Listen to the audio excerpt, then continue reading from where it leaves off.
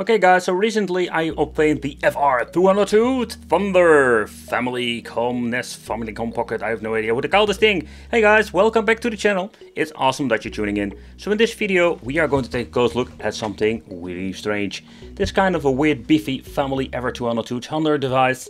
High technology home entertainment. But is it any good? Let's find out. Okay, so some time ago I picked up a lot of these, let's say, different weird systems. And when it comes to weird systems, I'm always like intrigued and just wanted to show you here on the channel. But there were some interesting aspects to it. I don't know if it's going to be working. Yeah, that is the thing. Like, I power it on, the LED goes on, and that's it. I just wanted to check it out with you guys. Like, the way how it covers up is kind of interesting. Don't you think so? But overall, like, this is called like the high technology home entertainment. It's like a Famicom clone. I wouldn't be surprised. We're going to get reset power. We can launch the game from here. So let's try that one out. Let's see if you can fit in any Famicom game card. And let's launch it. Whoo, absolutely. But then overall, like at the front, we're going to get two very strange ports over there. Like, they're not the Famicom ports I've seen before. The bottom part is nothing else. And at the back, we're going to get also like some strange thing going on. Here with the input for the power supply, output for AV out and audio. We're going to get a 50 and 60 Hz switch. I've never seen this on a Famicom clone, or don't see that very often. But in it overall, like, here we're going to get a very big black hole. And it's kind of weird, I have no idea where it's for. So we're also going to do an opening up, because I want to see what can we play with this freaking thing. And what are we actually going to get with this. It didn't come with a power supply, but I did get a pile of these controllers. So let's search which one we're going to need. Okay, so let's see. This weird thing is from the Fun Zone. So this one, I think this is what the PlayStation clone that I want to check out here on the channel. Oh boy, it's like a freaking cable nightmare. Then we're going to get the Fun Zone PlayStation controllers. I must say these things look not bad at all. They look, when I say authentic, like the original one, but they're not bad at all. I think these were for the N64 clone I had laying around. Got two controllers. This for an almost Super NES version. Oh boy, yeah, this guy just gave me like a pile of controllers. More like, here you have controllers, don't know which one it is. So this is going to be in Captain Obvious moment. Here we're going to get the Family FR202 Thunder controller. This thing looks pretty cool. It's a little bit of a bummer. We're going to get this weird connection. So let me know, do you know which connection it is? Or is it a common one from something else? We're going to test it out just to see what happens. They look kind of clunky, but I can say like they're quite comfortable. Okay, so we're already getting some sticky keys. Or sticky buttons. Do we have a second one? Here we have like the second one. Is this one better? Slightly, but it's not bad at all. So, a lot of shitty controllers. Let's take a closer look at it. Okay, so the only thing I got were the controllers and the system itself. This is, by the way, not the original cartridge. I think the original cartridge was something like this. No, I think not. Like, I have a lot of these bloody things laying around. It is a Famicom player, so basically we can play Famicom games. And we have a lot of them, like, just to see how will this thing work. Will this work with every single game? Yeah, curious about it. So that's also what we're going to try out. We're going to do a quick teardown. And we're going to have a lot of fun. Oh boy, the controller. They're like looking really best up. And let's open it up. Even like the screws in the controller are completely with some rust on it. It's quite interesting. Do I need a big screwdriver? I need to get myself a bigger screwdriver.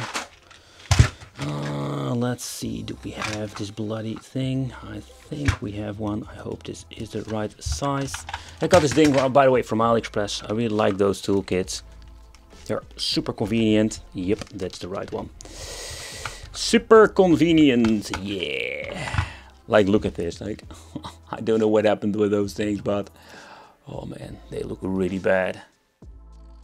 Alright, so let's do a quick look in the inside, and it says family over here. Can we just lift it out? It needs to be, like, because there are no screws whatsoever. Oh boy, this is just a really filthy controller. Oh boy, look how filthy this bloody thing is. It's like ridiculous how filthy. Ugh. These things were like sticky on here. Ugh. Like, the controllers are like back to the basics. Like, here's where it all started. Tiny PCB inside, like some basic buttons layout, that's it. Yeah, they look like the same like a Super NES and a Mega Drive. But let's clean it up a little bit and let's see if they're freaking even going to work. Alright, so let's connect this bad boy. Oh boy, that is really tight. And let's plug in a game. Alrighty, connect the controllers and the cables, of course, that we're going to need. And I'm going to get myself a power supply. I got a cheap one over there, but it seems to be working. I got it from another system, but we can just actually play some Family Ever 202 Thunder. Alright, so there was one thing strange going on with this system. So I've tried it a couple of times with different cartridges, and sometimes it's going to get like actually good signal output, and sometimes it's completely messed up, or it doesn't do anything at all. So such a weird thing. So let's plug in this 8401. I'm curious if this thing is even going to work on this. Oh, it seems to be working. Alright, let's boot it up. What the hell is going on? That looks kind of weird. Okay, that sounds slow. Let's see if the... Oh, I have it set to 60 Hertz. Let's boot it up again with 60. Okay, so it's even more messed up now. It all seems to be working now. And it sounds indeed way faster.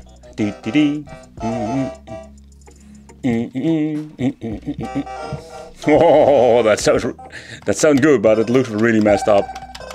Oh man, I love this controller. The D-pad is kind of clunky. I love Arkanoid, man. Ooh, got the big pedal. And I got the small one, the multi-ball. It's such a bummer that everything looks messed up, simply because this thing plays actually pretty good. Alright, so let's try some different games. I tested out the 8401 multi-game card. Now the ones that came from the weird, let's say, NES, and the other ones like the N64 editions.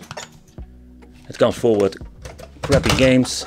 It's the same collection like this, but all the games have the same issue. The games just boot up, but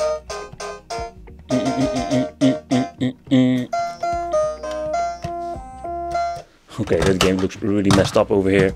So let's boot up baseball. I think baseball was broken. I think baseball game is completely messed up. Yeah, that doesn't do anything. Maybe I need to clean this one up, but it doesn't do anything. The Super 66, the weird gun cartridge, is now giving me just white screens. So yeah, conclusion is, let's try the last game. See, and this is what I mean, like, it looks absolutely great. And I just say that when it comes to these devices, like the Famicom clones, I have seen myself some shitty devices, but this thing has some pretty good audio and signal output. So far so good. But I think this is more like an issue of the connector. I wanted to say, like, what the hell? Whoa, whoa, whoa, whoa, whoa, whoa. And by the way, it doesn't even matter if you have like 50 or 60 Hz mode. Oh, okay, I'm going to stop doing it because I'm going all crazy here. Ooh. Okay, so let's open up just to see what are we going to get in the inside. And this is a weird situation that we're actually going to get like a boot up, but when we're playing a game, it looks completely messed up. And yeah, it doesn't even matter if you're going to get a brand new game, an old game, whatever. It has so much issues. And in my opinion, some of these systems are not having the same quality like the original NES. I know the original NES will get broken sometimes, but the quality is, in my opinion, way better than the cheap stuff. Let's see how it's built in. It's going to be a slightly hot glue madness over there when the LED. Such a weird construction. But the way how it looks over here, it looks way better than the other devices I've seen. So first of all, we're going to get two nice switches over there. Like most of them using these micro switches nowadays, but they're like looking a decent one. It's still a lot of plastic fantastic with nothing inside.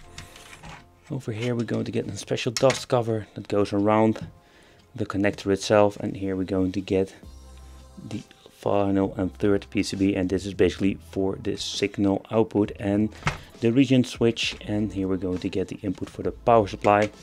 Of course, we're going to do a quick teardown with this one because I want to see is there any information on this when this thing has been made, but also are they using a black blob this time again like they're doing many times before, or can we finally see what kind of chip they're using.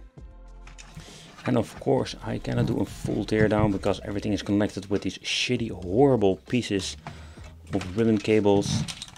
Let's do it upside down over here. And let's see what are we going to get. So it is quite a big capacitor over here.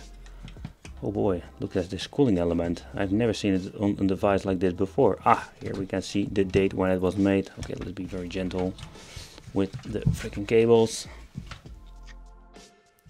Oh, Family Elect, something like that, Technology Ltd. Serial number this freaking thing has. It has been made in 2002. So boy. So this thing is quite old already. So quite interesting concept, but there is nothing over here when it comes to a black blob. And I'm guessing the reason why normally what you're going to get with some of these like built-in games, and we don't have those, so we don't have black blob. A little bit of a bummer if these devices never work. Yeah, I must say, like the Ever 200 family, I must say this device indeed looks slightly better when it comes to the quality. And I wanted to play this game just to see how it works, how it looks, and how it feels and smell. But sadly it didn't work at all. But yeah, it didn't work at all. Like it did work, like it booted up, but you can see like everything is messed up. Doesn't even matter what game. I tried it on a different power supply and some other things, but it's just internally in the system itself. A little bit of bummer, it's more like a collectible item now. It's still very good condition. Everything seems to be working just fine when it comes to the buttons and so. But let me know what you think of a device like this. I want to thank you for watching. Consider subscribing, hit that little bell, become the Wicked family, and we'll see you in